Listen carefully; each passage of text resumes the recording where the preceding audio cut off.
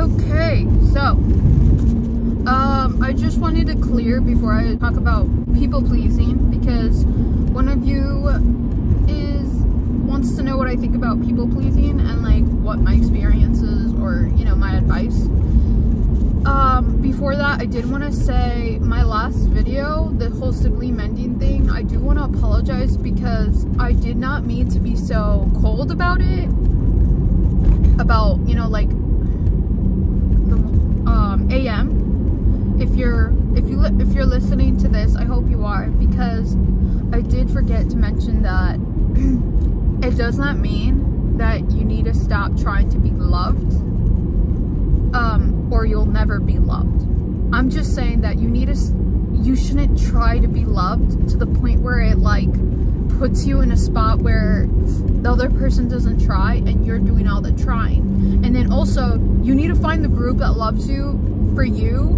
And I know it sounds cheesy, like everybody says that, but you need to find the group, because family doesn't have to be the place where you find fulfillment in like love and relationships. You know what I mean? Like, there are friends out there, there are people out there that understand you, and you don't have to walk on eggshells, and you don't have to do the most effort, because the way I read your message or your question was that you were putting in effort. You were already putting in effort. You've been putting in effort, but it's just, you're at a standstill because the other person's not meeting you there, and it's almost like, you know, it's weird because it doesn't work that way. It's never going to work that way, and that's something I had to learn the hard way, because I always felt like I had to put so much in for very little, and then I would tire myself out, and when I would stop, they would either hate me for it because they were used to me doing 100% of it, or they would, you know, like leave.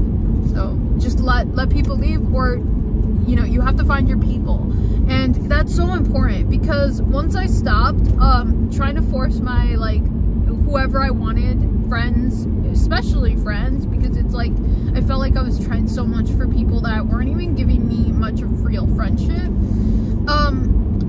I started to feel better about myself, because it puts you in a spot where if you're trying too much, you almost feel like you're inferior and they have more power, because you're giving them all of your power, you know, and they're giving very little. So it's almost like you have to pay for more than they have to put in, basically. I don't know if that makes sense, but I'm so sorry if that sounded so harsh. Like, I was listening to like my video again, and I was cringing because I'm like, oh my god, I sound like such an asshole. And then I read your message like, oh no, I'm not trying to say you're not, like, I'm not trying to say you can't be loved. I'm saying these are the wrong people if they're not putting in effort, okay? And that's something I learned of my old age. That's something I had to learn the hard way, and I really hope, like, a lot of you, if you haven't experienced this, and if you have with like other people or whatever, I swear it's easy. It sucks walking away, but once you do, you start to find who you are, and you don't miss that anymore, because it wasn't what made that person like a person to be around, was how much credit you gave them, how much value you gave them. But they don't really have that value if they don't value you, if that makes any sense. I hope it does. But yeah, I'm sorry for being so cold, and I will try to be better next time, because that was so rude. I just feel so like guilty about it. Like, I even wanted to remove the whole video, but I'm like, oh, I don't want her to think that I like didn't want to answer hers anymore or something, you know? Yeah, go ahead and cancel me for being such an asshole, because I don't know, I just thought that was so rude. But now Fairy, I forgot the rest of your name, I'm so sorry. I know you're a fairy. I used to believe in fairies back in the day. I think I wanted to believe in fairies, but I didn't really. Anyways, that's not the point. Sorry. I do believe in you, so maybe that's kind of like healing my inner child. So the people pleasing thing, you have to find out. I'm guessing you said you wanted some advice on it, and I'm guessing you want advice on how to stop doing it, because it's not like a good thing to do. But the thing is, in order to stop doing anything that's you consider bad or toxic or isn't helping you or serving any sort of purpose for you, is you have to find out the reason. Why why do we seek to people please? You know, like, why are we doing this? And I personally, I am a people pleaser, and it sucks, but the reason I'm a people pleaser, and maybe this is your reason too, is in childhood, I was in a toxic household, just like everybody is. Come on, let's just say it how it is. Every household is on some sort of level of toxicity, some more than others. I would say, personally, for me, because I'm a sensitive person, and it sucks, I'm a very sensitive person. I get bothered easily. I'm so sensitive that it's like my sensitivity extends like a blanket to other people, and if anybody, like, I have a blanket and I'm just like, I put it on everybody I care about. If anybody talks to that person wrong or whatever, I hate that person. It pisses me off, and it hurts my feelings. If you hurt my people's feelings, it hurts my feelings sometimes more than my actual person, whoever it is. Like, I remember, like, if something happened to my siblings or my brothers or whoever, I would get more hurt about it and think about it more than they did. Like, it was just so annoying. So because I'm so sensitive, I'm a people pleaser. I'm like, oh my gosh, I have to make this blanket metal so it doesn't ever, like, nothing hurts my people when I put it on. So that was a reason, like, coping, I swear, like, don't tell my mom, but I swear, dude, she had anger problems growing up. Like, it was so bad. Like, she denies it now, but it's like, it was so bad. And it was scary because it scared my siblings a lot. It did scare me too, but because of my blanket, and my freaking button won't work. Open! Open! Are you kidding me right now? I don't want to be stranded. I don't have a key. I don't even bring a key. Oh, okay. What was I saying? I forgot. Oh yeah, so my mom had some anger problems. She did have to raise 4 kids by herself because my dad was always working, so there's that. And she would get really mad, and I think about it, I'm like, oh my gosh, we were bad kids, but I think back at it, we were not bad kids. I got in trouble and like beat up, not beat up, okay, it's just beat up, like I got spanked, but it was the spanking never hurt. It was more like the fear, the extreme anger of my mother that really hurt me and my siblings. So once I realized it didn't hurt, the actual like slapping of my ass, no, I'm just kidding, that sounds weird, it started to turn me on. No, I'm just kidding. Can you imagine? My mom really turned me, oh no, we're not in Alabama. No, just kidding. No, once I realized it didn't hurt as a child, I realized like I had some sort of something to lean on that's like, oh, it's never gonna hurt, but it did hurt emotionally. The thing was also, like, when she would yell at my siblings, I hate yelling. Like, yelling hurt more. Like, I rather her just like pull my hair or let's get it over with, slap me, then, because I remember sometimes I'd say something and she'd slap me, like, and I'd be like, oh god, and it'd be embarrassing. I'd be like, damn, that humiliation stings. But then I'd get over it because the yelling wasn't there. Like, we're done. Like, I'm done being disciplined, we can move on, you know? Because of that, I grew up very, like, you know, walking on eggshells, and I learned that how to kind of cater towards my mom's feelings and my dad's when he was at home, and then eventually how to cater to my siblings who were hurt by my mom or dad. It was always me and my siblings against my mom and dad. They were kind of like the bad guys because they didn't know how to parent, you know, they weren't taught, and they were young. They were really young. My mom was a teenager, she was 17 when she had me, so it was just like, and then she had kids back to back, so it's like we're closer in age. I get my youngest sibling is 8 years younger than me. That is a lot, but like it could have been more. And the fact that it's like all of us were kind of like little or whatever at the same time, we were all out doing whatever, you know. And even just cleaning pennies, I made a mess. Like, I just wanted to clean pennies as a child, and that got me in trouble because I made a freaking mess, you know. And she didn't want to keep cleaning everything. But yeah, like, because I would always, I felt like I had this blanket over my people, my siblings, and they were just so important to me. It was so important for them to be okay. Sometimes my mom would hit me and I'd be really, really scared and cry, but then I'd wipe it off and run back in the room and like make them laugh, because I didn't want them to know that I was upset. Because if I was scared, I was a big kid, you know, if the big kid is scared, they're all gonna be scared, you know. What's the point of scaring them? And that's how I learned to people please. So nowadays I fixed me and my mom's relationship, and I tend to get, so when I attach myself, codependency, it's really fun do not recommend it. It makes you very, very prone to like people please, and I need to work on that. That's why it's like I'm not the best person, but I am the best person to relate, and that helps. So we can all kind of simmer in the people pleasing and vent about it, basically what I'm doing. So go ahead, leave your comments, tell me, what have you been people pleasing? Do you still do it? What do you think we can do to stop it? And what I learned to stop it, because I've gotten better over time. It actually wasn't even my my doing. Like, it actually just happened to me, which I'm grateful for now, but back then I wasn't. So when you learn as a child to people please like I did, it's basically a survival skill, because you needed to survive in where you are as a child. I needed it to survive in order to, like, I kind of had to read or understand and always read my mom and dad's emotions, because it would affect everybody else, and see who was. So even today, if I'm in a room with people, I can pick up on who's the most saddest, and I will go out of my way to make them happy, which is not good, and I have stopped doing that. That's why I don't hang out with a lot of people at work, because I used to do that, where it's like I knew we were all in a little group and people would talk about their traumas and stuff, and one person wouldn't get to talk about theirs, and I'd be like, damn, like I need to get them, like I feel so bad, like let me ask them tomorrow, and I remember it. And when I catch them alone, I'm like, hey, I remember you, you know. And it's like, it's not my job, it's not my damn job, and that's something you could do. It's like every time something happens where it's like, I don't know if you emotionally people please, but I emotionally people please. Like, if something bad happens, everybody's more likely to tell me, except the people that have cut me off, because people pleasing, at least mine, this is what I'm guilty of.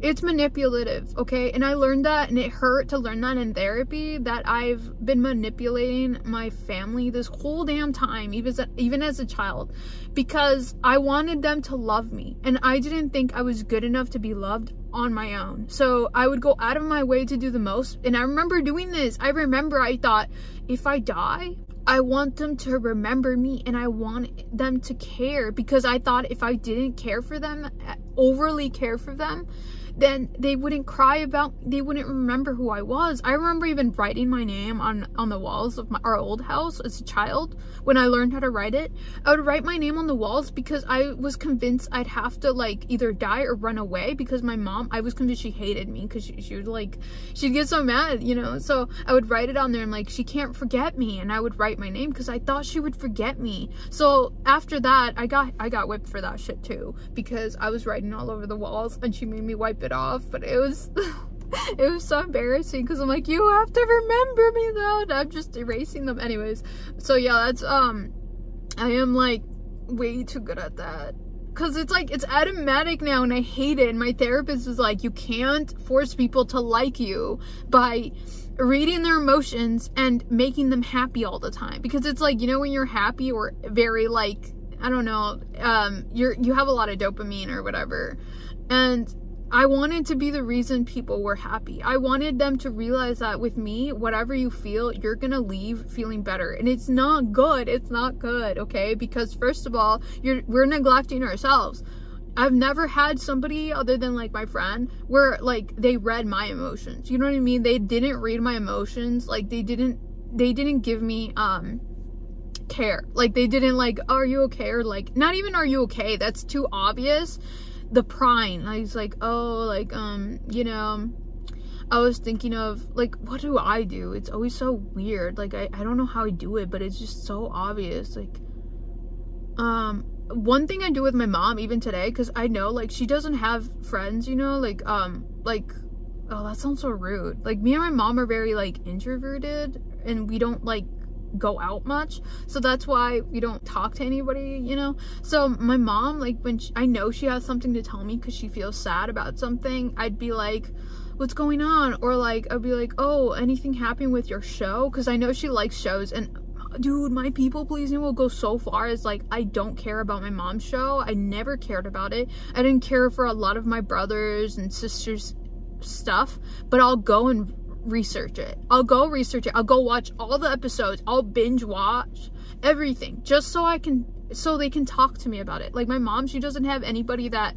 like in the house that will watch her Spanish shows, because she, like, obviously she's Mexican, so she like watches shows on Spanish. Everybody just watches them in English, and I feel so bad, so I started watching this show with her, and now I'm invested. Like, now I care, and like sometimes I'll be like, oh, I don't care that much, but because she cares, I care. My blanket's already on her, and it's freaking annoying. So like, one of the things I started doing, like my therapist would tell me to do, is you have to make boundaries, which sucks. So I guess I have to cut my blanket off and only cover myself, but I really want to keep covering people up, you know? Like, what if they're cold? You know, if they're cold, I'm cold. How do you stop doing that? I need to ask her that. When I ask her that and she gives me an answer, I'll let you guys know what she says, but it's gonna take a while, because right now she's trying to tell me about spiritual stuff, and I don't really believe in, like, you know, I maybe it's like I do, but like not to the hippie level. Does that mean? I don't mean to be rude, but she's very like into crystals and stuff, and I'm not that into crystals, and it kind of bores me, but there I go. Maybe I'll go research it and get all into it. But anyways, I'm not gonna people please my therapist, okay? That's the only one that I'm just like, because the thing is, we grow up with unconditional love, so now we have to like try to force people to see our value and try to be the puzzle piece they're missing in their life, you know, to make it complete. I just want to be part of everybody's success, and it's just not okay. It's kind of a selfish move, and not like, I know a lot of us don't like mean well by it, but it comes down to it. Nobody really knows the real us, because we're just lying. We're giving white lies to please, and it's sad. We're digging ourselves a hole, and now we need to get out before somebody buries us in it, and it might be us. So one of the things is boundaries. I'm sorry, I'm all over the place. I have a lot to say about this topic, and I didn't realize it until you mentioned it, so thank you for mentioning it, little fairy. It's like you're in my head. So boundaries, like I did make a boundary with my mom. I did tell her, like, she wants me to do everything for her, especially if nobody else wants to do everything for her. So like, I clean, she wants me to go with her places, and I used to do that a lot, where I go places with everybody, and like, you know, and she wants me to go translate and stuff, and I told her, like, I will go with you, because it's kind of bullshit to, like, you know, not translate. I would hate to leave you there. You know what, maybe I should. She did that to me in school. Like, she just ditched me there. Anyways, no, I am not my parents. But I just told her, you know, like, we don't have to help you. You can't be mad if we don't help you. We don't have to help you because, you know, like, you're an adult. You guys are adults now. If you ask nicely, we will help you, but that's a bonus. You should be happy that we help you, not expect it. So that was kind of my boundary. I've also made boundaries with, I think, my sister. I don't think she understood it, because I was very angry. So I think I've said to her, like, if I have company, you have to message me if you need anything, if you want anything, because I didn't want her coming in and, like, you know, disrupting everything, because my company is very introverted too. Like, everybody, if I have friends, it's a very big if I have friends, they're very introverted, like me. So it's kind of weird, because it's like, I thought extroverts adopted introverts, you know, like, I need to be adopted. Like, I've been looking for somebody to adopt me so I can be codependent again. No, I'm just kidding. Oh my god, I'm full of red flags, dude. It's like I'm healing, but then I'm not. 2 steps forward, 3 steps back. Is that a thing? I don't know. But yeah, I should send this whole video to my therapist, but she'll probably block me again. I'm just kidding. She hasn't done that yet. But yeah, boundaries, and also start to do stuff. You know how you help somebody because you want that same thing replicated? I don't know how to say it, but you want it to be the same for you. So at least for me, so I'm showing people to care about me and how I want them to care for me, but they never do it back. So just stop doing it for them. Like, don't do it for yourself. Like, that's what I was thinking too. I remember driving home from work, sorry, a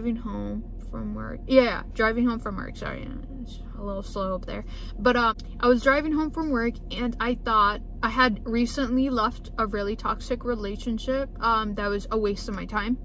All of them were a waste of my time, but that's for a different video.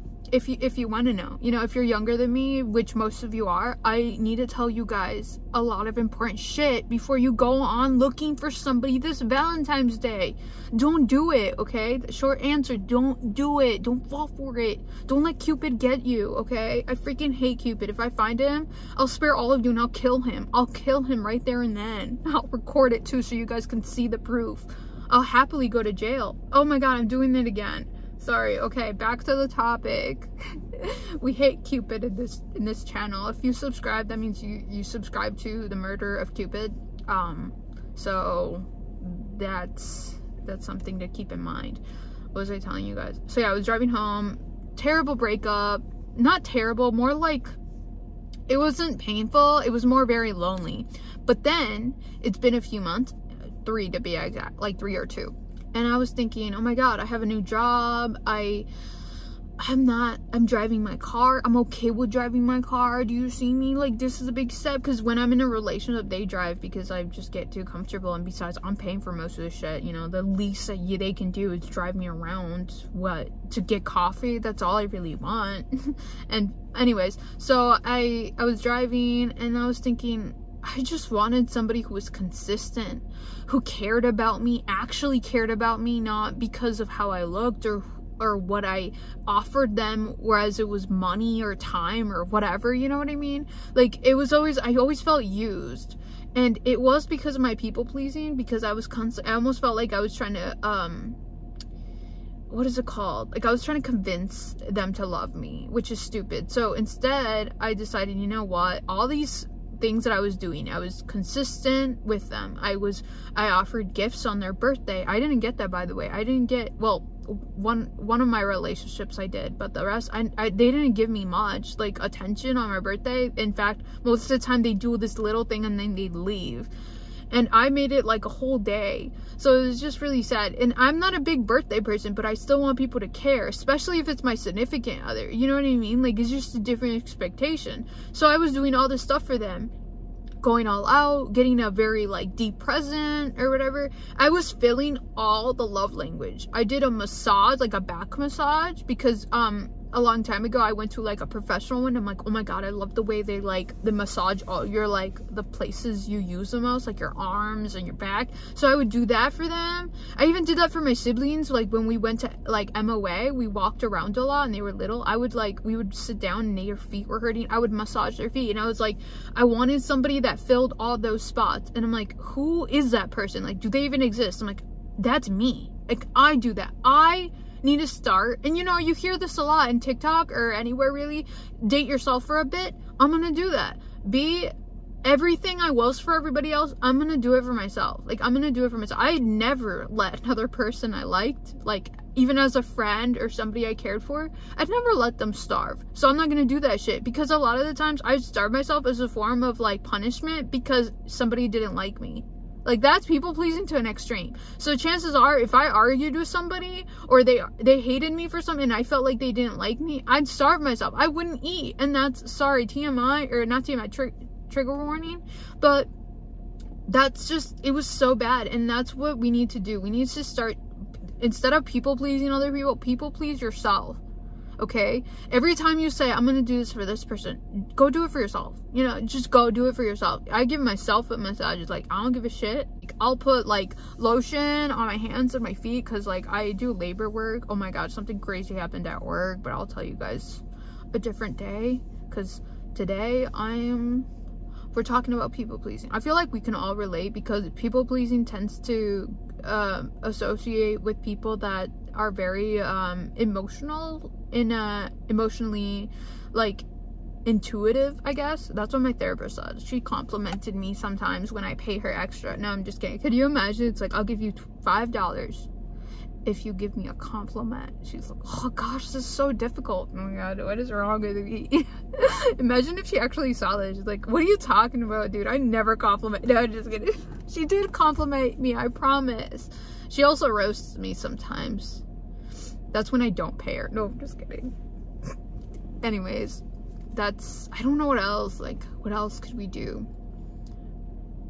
I think, like, if you wanted, you know, if you were in a shitty relationship, or if you are currently in a shitty relationship, treat yourself instead of that other person. If they don't care about you, treat yourself. You know what I've been wanting to do? I'm just scared to drive. I want to treat myself to a professional massage on my birthday because I don't want to be around. I just don't want to be existing because I hate my birthday so much. I hate it. I freaking hate it. I've always hated it since I was 12. It's not because I'm old now. It's because I freaking always hated it. But yeah, I'm sorry. I'm all over the place. Like, I swear, some people think I'm on, like, something at work. They're just like, what's wrong with her? But yeah. Take care of yourself before you take care of others. That's what I hear. And it's hard when you're used to, you know, you lose yourself because you care for others. I remember when my siblings all were like in their own life, and I was just in my room looking at the ceiling. Oh no, what do I do now? What am I gonna do? Like, I don't have anything. You have to, you know, anything you like to do, try it out. Any hobby, anything. You try it out, you do it. You know, you don't have to go out to do it and pay like a class. You can do it on YouTube. There's all kinds of videos on it. You know, I like calligraphy. I would write calligraphy a little bit. I don't do it as much anymore because I've got other stuff going on.